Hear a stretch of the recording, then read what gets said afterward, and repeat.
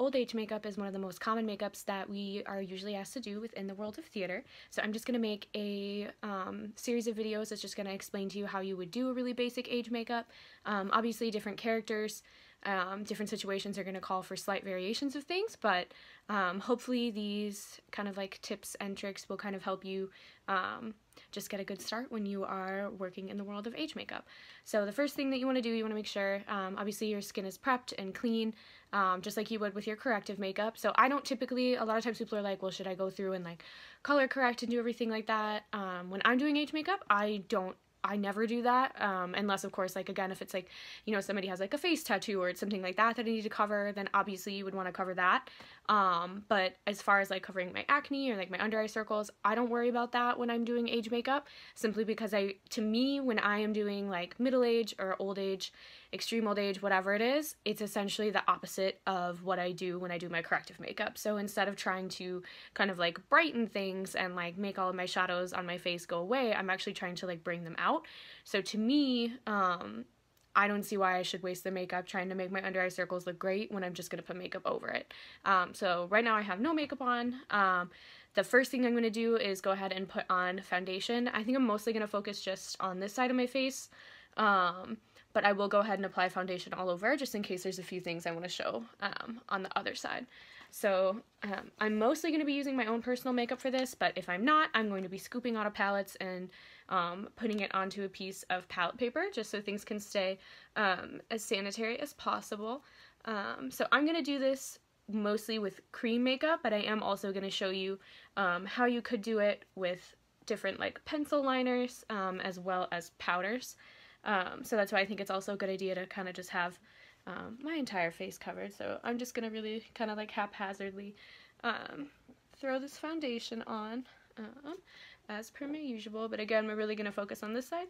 And for this, I'm not necessarily worrying a ton about it being perfect coverage. It's really just to kind of give us like that mid-tone and that base. I know sometimes with age makeup, I think some people actually just do their highlight color and their shading and their wrinkles. I think that can work too. I think it just depends on how intensely you are going to put your makeup on. If you're trying to go for something that's more subtle, you're probably obviously going to want a lot more of that like mid-tone that would be your foundation showing. But if you're doing something that's like a really like dramatic, like operatic makeup or something, then you may actually benefit from just using, like, a lot of people will start their makeup with just like their highlight and then they apply shadow over that. So that might be easier if you're doing something that's really, really dramatic. But for me personally, I always like to put on foundation just because I like to have a nice like gradient of color and not just have it be just my highlight color and just my shadow color. You'll see through this, I like to mix colors. I use a bunch of different colors when I work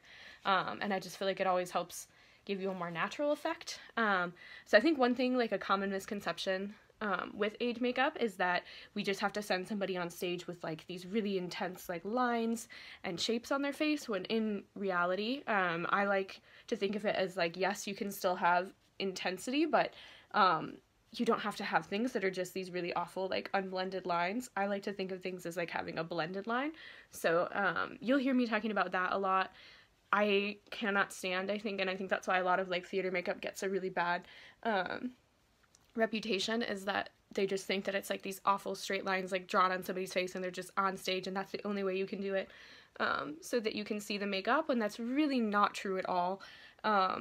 You can get definition and you can get the shapes that you need and get the effects that you need and still blend and like feather out your edges. So that's something I will try my best to show you today, and hopefully you'll be able to see. So obviously the smaller the stage and the closer the audience is to you and the less intense the lighting, kind of like the more natural things can be. So if this were going to be old age makeup for like film and TV, it would be a very different process than what we're going to be talking about. But for theater, generally you have to make it a little bit more intense than what you would want if somebody was up close to you. So what we're doing today might look a little bit off when you're looking at me just this close and on screen, but you have to imagine from most theaters, you're going to be on a large stage, you're going to be under much brighter lights than I'm under right now, and then you're also going to be really far away from people a lot of the times too, and you might be in like this big costume and a wig and like this huge set, so you have to usually do a little bit more with your makeup to help you kind of stand out amongst all of those things. So now that I have my like rough foundation application on, you can see like I didn't really spend a lot of time putting it on my eyelids or color correcting over my eyelids, just because I'm gonna want them to be discolored for this. So I just wouldn't spend the time doing that, because usually with theater you've got 30 minutes to get completely in your makeup, hair, and costume, unless you come earlier than that to do it.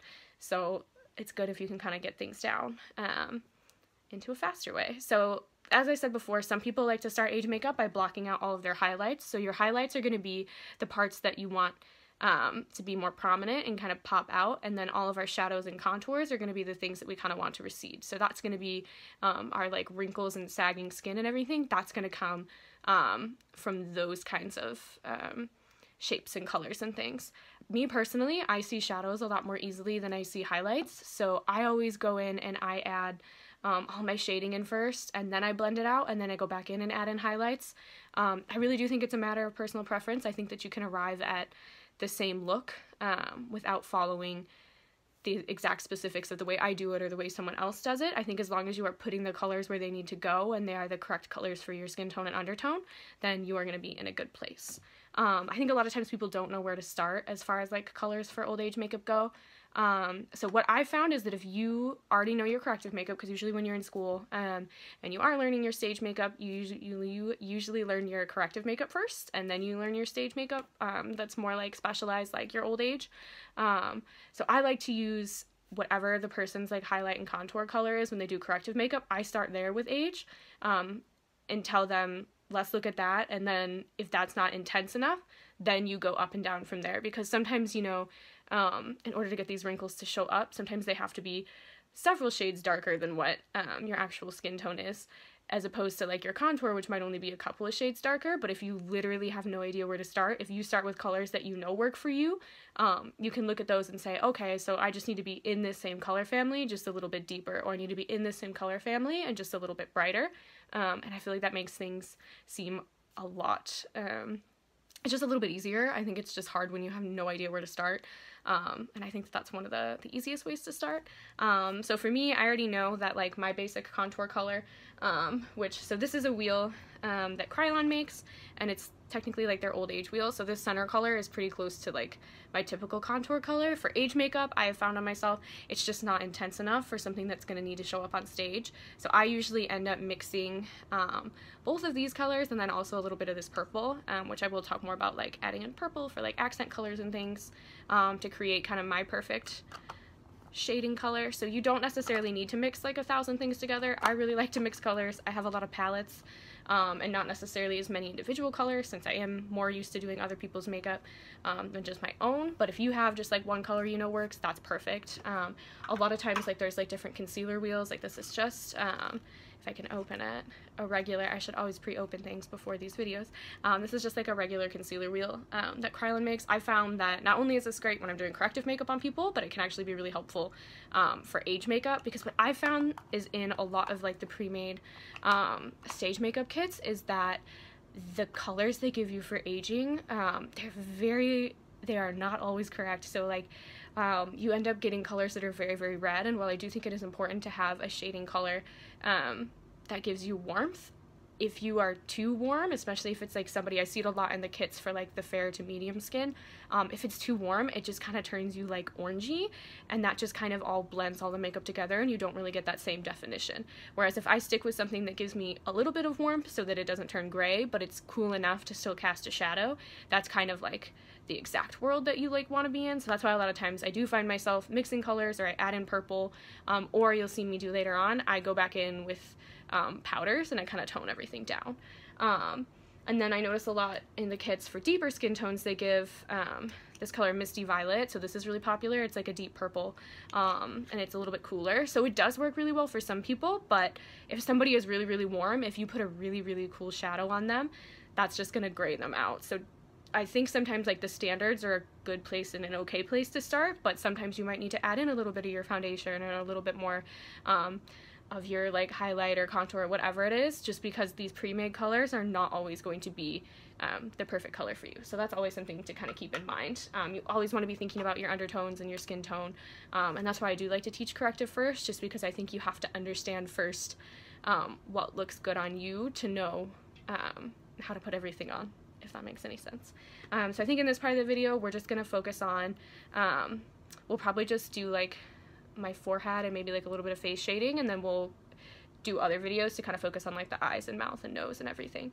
So as far as old age makeup goes, when it's into like the elderly phase of old age makeup, it's usually either considered like round old age, or it's considered sunken old age. So generally sunken just means that we kind of want everything to like cave in, and round is usually when you're gonna have more of the like hanging skin, for lack of better words. So that might be somebody who's like has a lot of jowls or things are really drooping, as opposed to like caving in. I feel like usually when I do stage makeup like that, I feel like it's like a healthy combination of the two. Like I don't think, unless it specifically says like this character needs to be round old age, or like this character should be sunken, or it's like obvious in the script how they're supposed to look, I feel like I just kind of go with like what I feel like that person's face would age like. Like for me, like my like little folds right here, these are pretty pronounced, so probably when I age it's gonna go down like this, but then I have really high cheekbones, so this is probably gonna cave in a little bit. So it's also really important, I think that's actually another good thing to think about, is when you're doing age makeup, like it's important to have research. I always encourage my students to have research, just because it's kind of interesting to see different wrinkles that kind of exist out in the world. But really, if you are doing makeup on your own face, you need to follow like the natural pattern of what your face already is. So, you know, you'll always see people doing age makeup and like they lift up their eyebrows and stuff. So if I follow all the natural wrinkles that I already have, that's gonna look much more natural than if I try to guess and draw them in.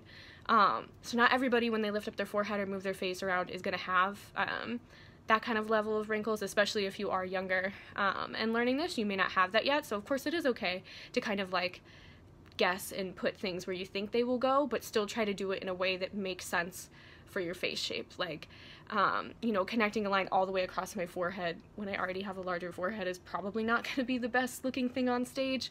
So that's why it is important, have your research, but also take time and kind of study your own face, and just kind of take into account like natural shadows and things that you already have. So that's why I do like to say, think about what you did for corrective makeup and just kind of do the opposite, and that will really help you get a good idea of how your age makeup should be. I think actually, so to keep this video from not being too long, we'll just kind of call it and call this like our little like intro to age makeup video, and then we're gonna start in on our shadows in the next one.